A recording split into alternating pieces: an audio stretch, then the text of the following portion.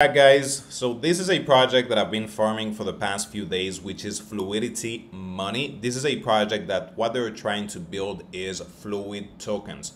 So for example, you would be staking your USDC and they will take that USDC and stake it into something like Aave or maybe Compound so it can generate some yield. And once you start using the FUSDC, which is the fluid tokens, then you're going to be getting some funds out of that reward pool because the USDC is earning some yield. So basically you're using the liquid staking version of the USDC to take some transaction, to stake, or to do whatever you like on chain. And at the same time, you're going to be earning some funds. It is not a crazy amount, but the main goal here is for us to receive the airdrop from this project. This is extremely underfarmed, If we check some of the stats, currently the TVL is at $462,000, but the amount of users that have been participating in the airdrop event is just 2,000. So again, super small. Also, they have a lot of backers like Multicoin Capital, Circle, Solana Ventures. They have also some angel investors like Zach XBT. And by the way, this is confirmed because I already checked with him and he said yes. So at least we know that all of these investors are actually real and it is not a fakey.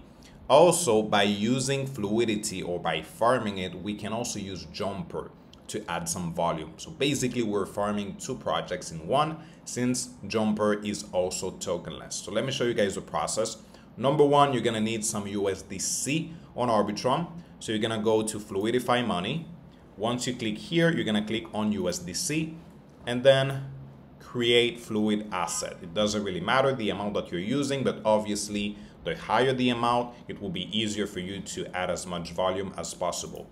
Once you're done, just click on create fluid asset. At the amount, you can actually increase that if you don't want to approve every single time, but obviously make sure that you're not adding a crazy amount. So I would do something like $1,000 because I know that I'm gonna be using it maybe 5 times, but don't approve it to infinity. Once we're done, let's go ahead and confirm. And now I should have my FUSDC. So there you go. So now I can go back to Jumper, show you guys the process. So now I have this. I can even choose 1 inch or even Odos, by the way, which is tokenless also. So by choosing Odos, I'm basically farming 3 projects in one. So let's go ahead and start swapping by using Odos. Approve. Preparing transaction so we can go ahead and confirm. And there you go. So now we basically farm 3 projects in one, not just 2, but 3. Fluidity, also Jumper, and if we're choosing the route for Odos, we're also adding some volume towards Odos. If we go back now, we can go ahead and confirm our transactions on airdrop, and you're gonna be receiving some bottles. So every single time that you take it, as you can see, it actually increased from 52 to 62. Every single time that you take a transaction, depending on the amount that you're using, you'll be getting some loot bottles.